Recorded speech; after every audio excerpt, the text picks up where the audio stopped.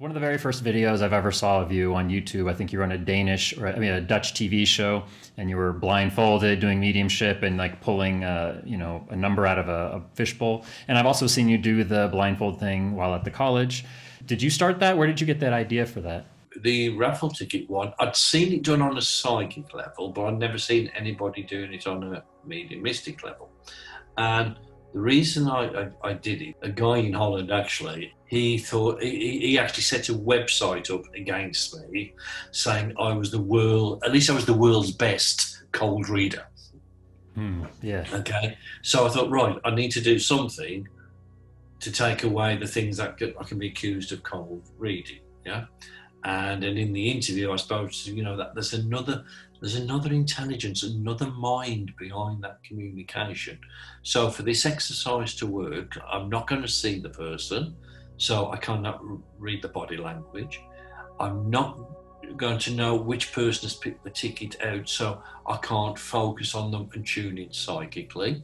I can't tune into the voice or read the sound of their voice. And if there is truly that intelligence, the spirit world has got to know which ticket I picked, and the spirit world's got to know which recipient has got the corresponding ticket. So that was the closest I could come in taking away of psychically reading and taking away this body and this cold reading. And actually, when I did that on the show, it was only the second time I'd ever done it in my life. Oh, wow. It went out to 1 million people, well, it's only a small country. I don't know if you remember, but when I took the course with you at the college, the last night you did healing, gave it out as kind of like a goodbye. And the very first time I ever received healing was from you. And it felt like this electricity flowing through my body. All my muscles were twitching. And then I don't know if you remember afterwards, but afterwards I walked up to you and I go, I think you just changed my life. And ever since then I've been like really into healing, because I didn't think it was possible. If you're really in that closeness and altered state and within that power of the spirit and can truly allow that healing power to flow through you, not just what you feel, but it's something that it gives me, you can't put the feeling into words. It's just something sacred and beautiful. But I do have to say to some healers who say they get tired afterwards, I say, well, then you must not be connecting correctly to the power of the spirit, because if you're truly connected to that power and that power is flowing through you, then it has to leave a residue with you as it flows through. So after healing, you shouldn't be tired. So if you are, it means then you're giving your own life force, your own life energy, which can benefit the patient, but it will then leave you drained and depleted and tired. But if you're truly channeling that power, you shouldn't feel tired at all afterwards. Right. And I know you say the same thing about mediumship as well. And I've seen it where, you will teach a class all day, then demonstrate at night, and then hang out at the bar till late and do it day after day. Like, it's amazing. I've never seen someone with so much energy. So people used to say to me, oh, you're going to burn yourself out. And no, if you're with that power and that power's touching you, it's got to flow. So it's mainly when you're using your own, say, maybe psychic energy, your own life energies, that's when it becomes tiring and depleted. But if you're definitely with that power, you're not tired at all, The only tiring thing in my work is the travel and the time changes and whatever, the work itself, when working with the spirit, is not tiring at all. When I've been truly in the power, sometimes you're not in the power as much, but when you're really in that power, as you said, I can go and party all night afterwards. Yeah, I've seen it. Yeah. I'm just energized by it. So people will want to know that. How do you connect to the power? How do you teach that? And this is where a lot of people who come into this get it wrong. They want to put the cart before the horse, and they want to go straight into like the mechanics and exercises, where really what we need to do is, in a way, a self-awareness development being able to go within one's own soul and become aware and awaken those three ingredients that the soul is the vehicle of, and that's the spirit, which is no shape and form, that's that divine power of life, which along with the emotion and the higher mind, the higher consciousness, because mind survives physical death, so there has to be an aspect of the mind that belongs within the soul. So it's being able to awaken those three aspects and create a positive with those three aspects emotionally and within that power, deal with the negativity, embrace the positiveness of that power. But I believe there's that God particle within each of us. And a wonderful man called Sir George Trevelyan says, each of us is a droplet of God, that we truly really need to touch that point, that God particle, and awaken that power, because it's not just a power that's separate or outside of us, it's that power within us that we have to develop, but nobody can develop it for you. It's a personal journey, and you've got to find your own way. It doesn't matter, you know, what you want to call God, how you see God, what religious background you belong to or don't belong to. God's a universal word that everybody understands, but there's got to be awakening, a reality and a relationship to that God power within, and allow that to be alive and to be part of you, not just when you want to be all spiritual or spiritual experiences, but it's got to be a part of your life in your everyday living. And that doesn't mean you've got to be all saintly and holy. Doesn't mean you can't go and party and have a good time, you know, right, and enjoy the things of this physical world. You know, we're part of this physical world and they've got to partake in it and be part of it, you know, and we have to have the balance between the two.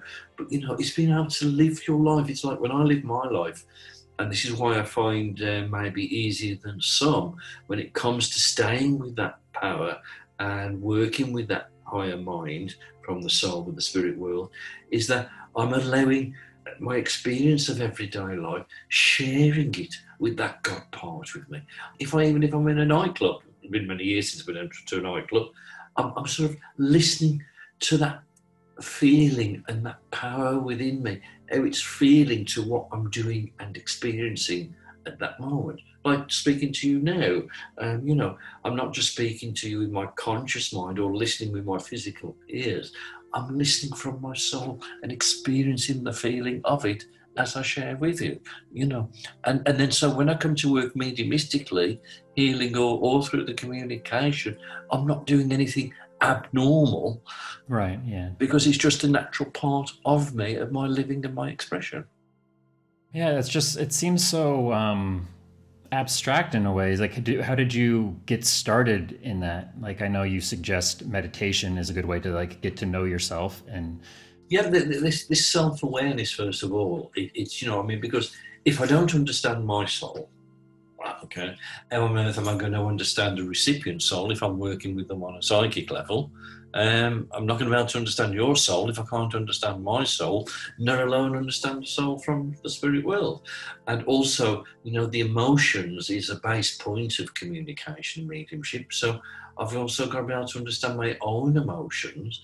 And also, there's so many of us, and to one degree or another, all of us, we have difficulty with our emotions because of not wanting people to see certain emotions, maybe past experiences, we've put barriers on them. So then we put in a barrier on the expression and the use of the emotion in the healing and communication.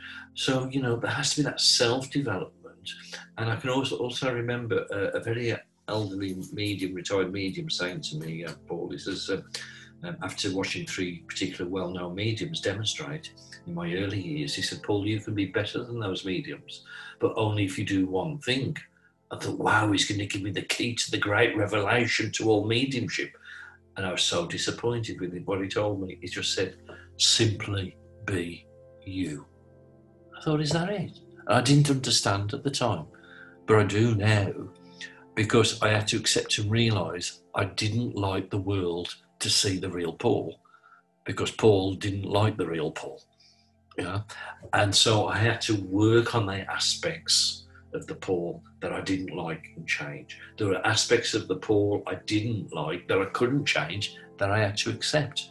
But also, which we're just as guilty of, we find it difficult to embrace those positive aspects of that we are. I can truly say, even even with the negative points or the not so good points about me, I can truly say I like me and love me. Yeah, I couldn't say that in the beginning. Yeah, I didn't at all.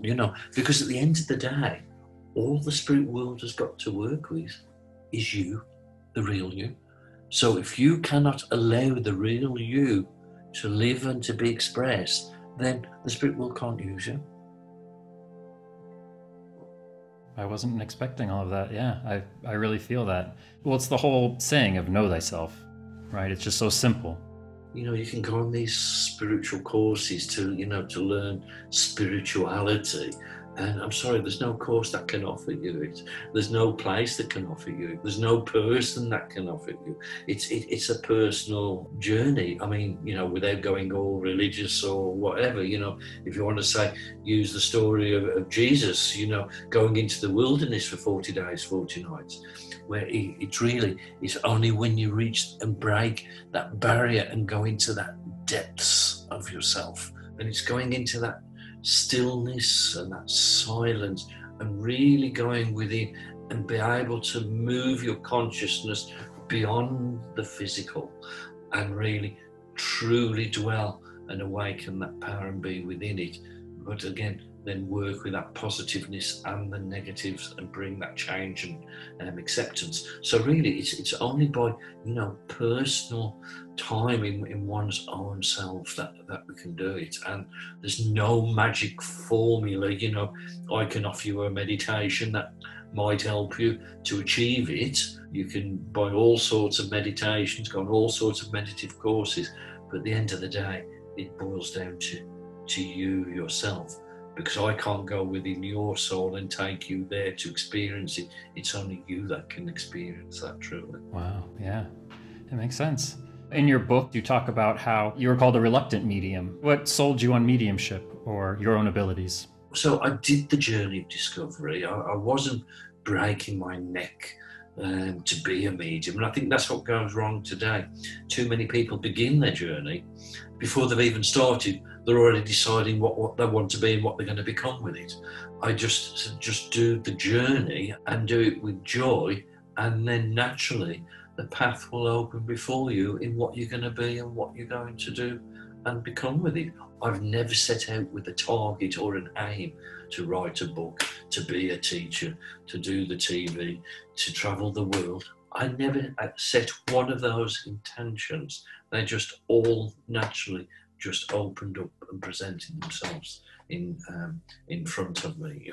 In the beginning, I'd have been quite happy to be proved I wasn't a medium, because in the beginning I used to get all these messages saying, oh, one day you'll be here doing this. And I used to think, what a load of rubbish, they need the men in the white coats to come and take them away. I'm not interested, But what happened was that, you see, when a lot of students come, they want to try so hard. They want to really try to prove themselves they are a medium and they can do it. It actually gets in the way. So with myself, when I was asked to try something or do something, I wasn't scared of trying it. And I wasn't bothered if I was wrong. I was quite happy to say, Paul, that's your imagination, your own mind. So I wasn't scared to express, and I just expressed whatever came without worrying about it of right or wrong. But it turned out to be right. So I think it actually helped being that reluctant. It was. But even becoming a full-time, it's like a lot of people now are trying to choose it as a career path, which is wrong. Doesn't mean it cannot become somebody's full-time work, but it's not meant for everybody to do. It takes a lot for it to become your life and your full-time work. So I think really we've got to make sure we keep the spiritual balance and the materialistic balance right between the two. So I'm not sort of putting anybody down. It's my work, it's my full-time work. I have to say it's my profession. I earn my living by it, but it's being able to keep still that right motive and intent also keeping, besides earning a living from it, is also being able to keep the spiritual aspect and the service part of it as well, and keeping the balance right between the two. A lot of Christians here say, you know, they're very much against mediumship and they say it's evil. What do you say to that? Well, I remember once somebody saying to me at one meeting, "Oh, you're doing the work of the devil." I said, "Well, if it's the work of the devil, I'll work for the devil every time." That's perfect. Yeah, exactly. It brings so much love and joy and hope, and you know, there's so much good things attached to it. I don't say you could call it evil, but as a medium, you know, I cannot do anything to force the spirit world to communicate. Not a thing. If they don't want to communicate, I can't do anything about it. So they communicate because they want to communicate. They have a need to communicate.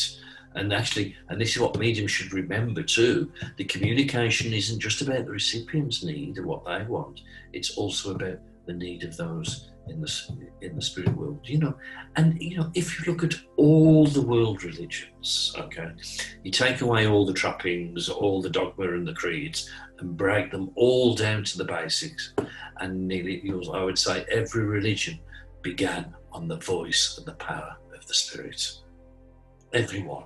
And in some form or another, every religion believes in something more beyond the physical. Every religion believes there is something after the physical existence. The only difference with what we do with spiritualism is that we try to give the evidence of it in that communication. For people that aren't aware of spiritualism, because I know we don't have that many spiritualist churches over here, but how would you describe spiritualism? It bothers me a little bit, and it also remember something Gordon Higginson said, even though he was the president, the head of the spiritualist movement. He said, spiritualism shouldn't become another religion, which it has done.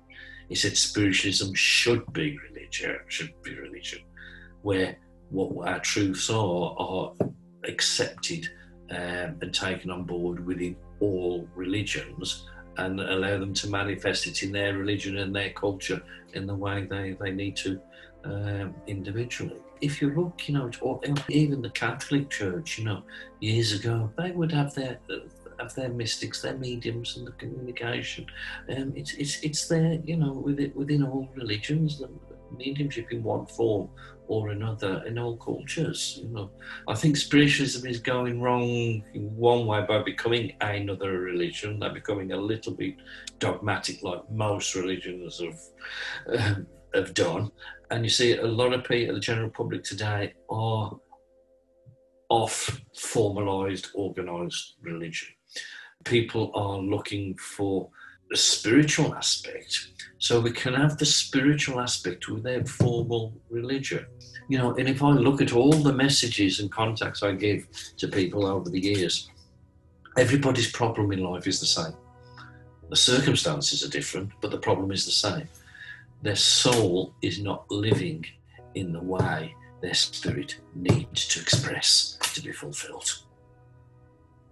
And if we could truly, fully, all individually understand that aspect of that power that we are, and to be able to manifest it in all walks of life in the way we need, then you'd find people in this world will be far happier, in more harmony in what they're living in their journey of eternal life. Yeah, that makes sense, because I feel like everyone is always searching, and they're always looking for the shortcut too, and they're always looking but there is no shortcut. And that's right. It's like sometimes when people come for sittings, you know, and they're sort of like not happy with life and they don't know what to do or what to change, and I try to help them and I show them what the potential is, would satisfy their soul and spirit, and I'll say, you know, does that resonate? Oh yeah, that really resonates. Then they sit there and for 10 minutes give me reason excuses why they can't. So I said, well, okay then, stop complaining and accept your lot, or have the courage to live and feel happy. And actually, the more and more I think about my work, you know, in the past, you know, I thought my work was about taking away the fear of death and dying, just bringing that sort of like knowledge that, you know, there's something else afterwards. But the more and more I think about it, I've come to the understanding my life's not about death and dying. My life is bringing the message about life and living. because we live for eternity, but people are scared to live. And it's so difficult because we live in this physical world and consciousness. And even though we may say and accept and we believe in like eternity and that this continual existence, it's still difficult for our conscious minds to really fully comprehend that concept. Because if you think, it doesn't matter whether you have 5 years in this world or 100 years, it's only a grain of sand in the desert to the eternity of your experience. It's such a small part of our total expression. And I know you've have some of the best stories that I've heard. What should be your most memorable spiritual experience that you've had? I've had some wonderful ones where I've given contacts to people, but I actually think my own personal experiences mean the most to me, because if somebody really wants to be hard, they can probably pull apart and try to destroy the facts of the evidence I've given in communication or that I've received from another medium. But the spiritual experiences I've had, nobody could ever take away and destroy. Can you go in a little bit more detail of what that experience was like? Well, the first time it was just one afternoon. I was just sitting at home and I was having thoughts about my father, who he'd passed quite as a young man in a car accident. And I was just thinking, what was it like to die the way you did? And where are you now? And what are you doing? And that evening, I was sitting with a medium friend where we used to just sit just to be in the power, not to give messages or anything like that. And the spirit world actually took me through the experience of my father's death, of being in the car, my foot going on the brakes, my spirit leaving the body. And this is why I say death itself is painless, even in an accident. The spirit knows it's time, it's going to happen, and the spirit moves out. And then it was just like people describing those near-death experiences when they go down the tunnel of light. And then I just came into this brilliant light, and as I adjusted, I could see my father standing there. And the feeling was just, I cannot put into words. Then I heard this voice to say, which I now understand was one of my guides. They said, "Come with us." And I said, "I don't want to go anywhere. I want to stay here with my father." And they said, "No, we want you to come with us." So I said, "Well, can my father come with us?" And they said, "No, the light will be too bright for him." And they took me to a place which I now understand and know as of the halls of learning. And I was invited to walk down this hall and sit in this chair. And then this little Chinese girl presented this jewel box to me. And there was every jewel you could think of. And I was offered to choose a jewel from the box. Now, if you'd have given me that box in the physical world, I wouldn't have chosen the one I chose in the spirit world. I'd have chosen a ruby or an emerald or whatever. But I didn't. I chose the pearl. And as that saying, the pearls of wisdom, the pearls of knowledge. So, yeah. And when it came to leave the place, I didn't want to leave. But then after that, they gave me other experiences. So don't want to scare or frighten anybody, but they took me to levels of consciousness I didn't like, and I couldn't wait to get back off. So if everybody thinks it's just going to be all beautiful rose gardens, forget it, okay? So they took me to levels of consciousness that was empty, dark, barren, which was desolate, and the feeling was horrible, okay? So what we've got to realise is the spirit world is a state of being and state of mind. So the conditions we create for ourselves of what we've created by what we've lived and expressed here in this physical journey, yeah? But we're not condemned to that for eternity. We can there's those higher minds trying to awaken the minds of those souls, and you'll be with souls of the same minds, the same expression and likeness, and you'll be able to move in your realization to the lighter vibrations. So we're not condemned to eternity or punishment. It's nobody's put us there. It's what we've created by ourselves and what we've lived and expressed. And then is the ultimate goal to be like God, or just to keep, or you're just always purifying yourself, or what is the... There's people who teach that we're here to perfect the spirit. I don't agree with that. The spirit is that something divine, something of God. So the perfection is already there. It's being able to express that perfection either in actions, words, thoughts, or feelings. And I think when we get to that ultimate God expression, then I think we discard the soul and then we just go back to the source, to the power of life. Wow, that's beautiful. Do you think anyone can be a medium? I'm going to say no. There's a lot of mediums saying, yes, you can. Forgive me, this might be a bit naughty of me, whether that's just to get the numbers of students and get the clients. Okay. So what I say to students is that every one of us can be psychic. Okay. And if you have the right training, the right type of mind, there's no limitation, because the word psychic comes from the Greek word soul. So we've all got a soul. And really the psychic is only an extension of that intuition that we all experience to one degree or another. So it's just training it and developing it. So mediumistically, what I say is, because we're all spirit, then we are all able to have maybe spiritual awareness and experiences to one degree or another, but to be able to develop it where it is of a consistency, of a regular use, and to be able to use it for other people, then I would say no. I think what we really need to look at, and this is I think where we're missing in our message, it's about developing the power of the spirit, so then the spirit world can touch us and move us in all walks and areas of life. Yeah? Whether that's as a nurse or a doctor, as a teacher, as a businessman, as a politician, it doesn't, as a scientist, it doesn't matter. And so what we're wanting is people to do whatever it is they're doing in their life, but to be able to be moved and allow their spirit to be expressed in it. And actually, if we all truly could develop this power and be moved by the power of the spirit world, we could actually make all the healers and mediums redundant. We don't need them. Just share this little story. I can remember driving somewhere with Gordon Higginson, and I was telling him how I slept with an axe under my bed, and he said, "What on earth do you sleep with an axe under your bed for?" And I said, "Well, my home was burgled and I broke into, and I'm scared of it happening again when I'm asleep in bed." And he said, "You are silly, Paul." He says, "Don't you realise how well protected you are, and no harm will ever come to you?" And then he added, "And even in your car." Now, I'd never told him, but I'd always had this fear that I would die in a car accident, because my father did, my grandmother did, two best friends did. So I always had that fear. So I thought, oh, great, fantastic. I'll cancel all my life insurance and take extra pension.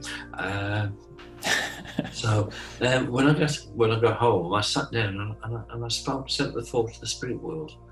Why am I so well protected and not everybody else? I'm no more important, and I'm no more special than anybody else.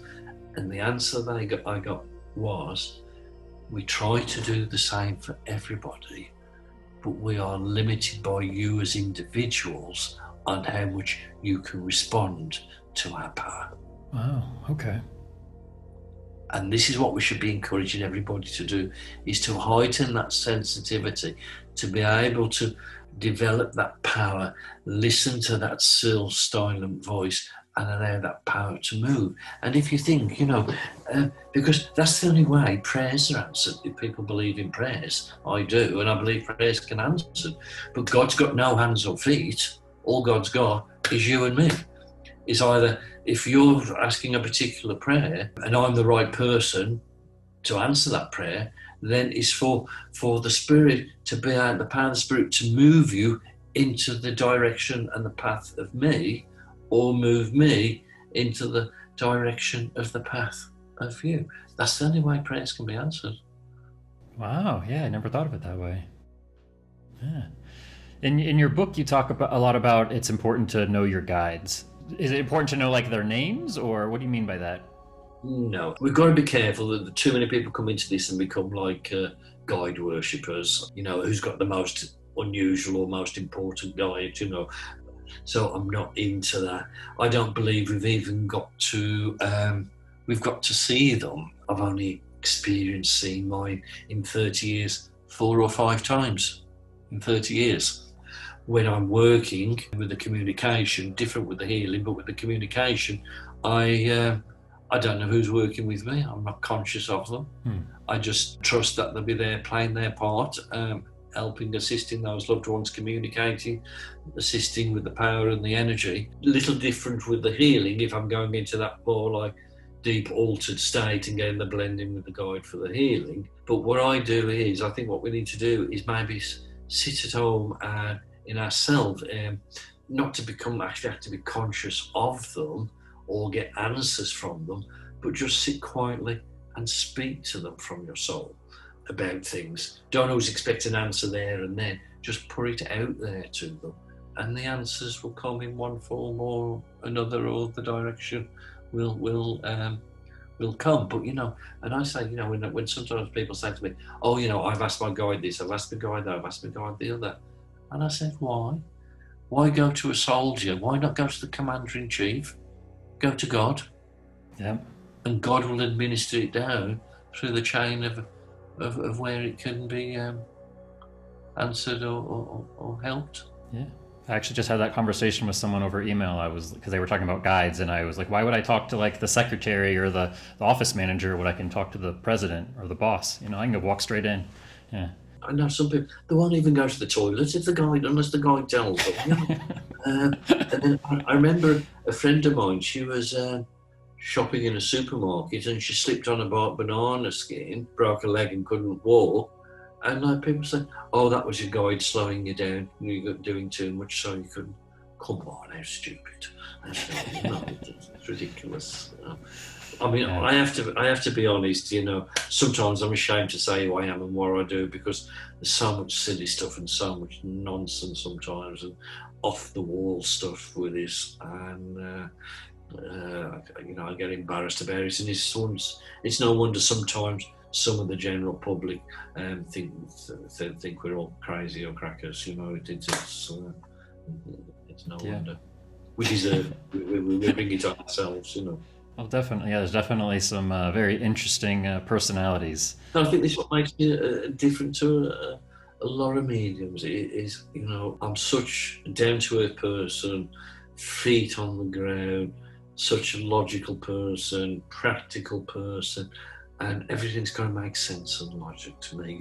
It's like all these people who like teach all the negative stuff within mediumship and the spirit world. And I say, but if you listen to the people who teach all that negativity stuff, they're the first one to profess they've got Archangel Gabriel, whoever, as or Michael as their personal guide. So they're saying dark penetrates lightness, And then we've got a thing that came popular a few years ago, walk-ins, How stupid. Your body's the temple of your spirit, nobody else's, And then if you believe in all those guides, then if all these negative things can happen, well, what are you guys playing at? They're not doing the job very well then, are they? It just doesn't make sense. It's not logical at all. And we've got to remember there is a natural spiritual law that cannot be broken. We talk about all those evolved souls and the higher mind beings, so they're saying that, and we've got to realise, there's not a God as an individual person, there's not a devil as an individual being, an evil power and a good power. There's only one power, and it's whether we want to use or manifest it negatively or positively, good or for evil. Take O out of good, you've got God, put D in front of evil, and you've got the devil. Yeah. People ask you this question a lot. It's like, what do you, and you kind of just answered it, but I love your answer. What do you do for protection? Nothing. If I thought I'd got to ask for protection, I'd give up mediumship right now. Yeah. What am I protecting myself from? It's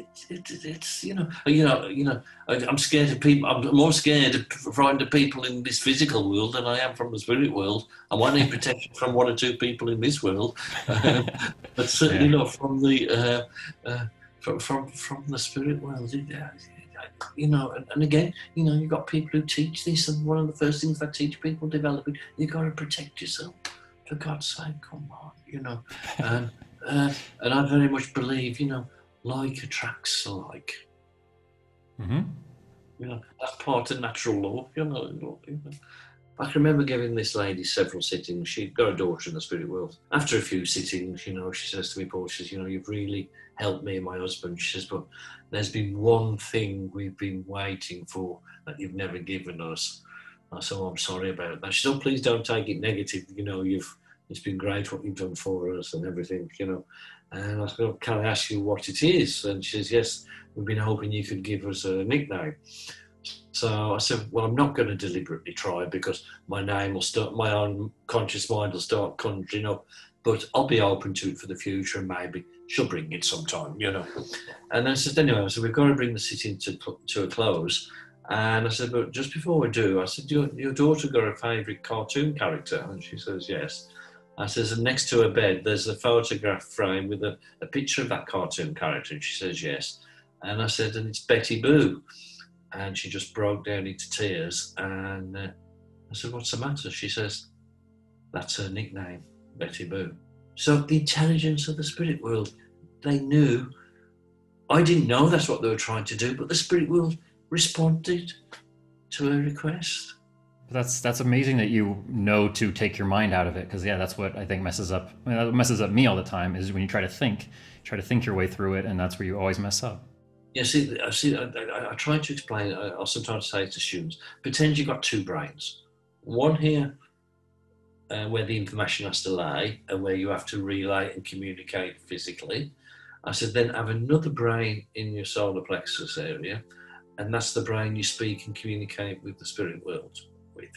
And, and we've got three minds. We've got the conscious mind I put here with the forehead, the subconscious here at the back of the neck, at the base of the head, and then the higher conscious I put in my solar plexus area.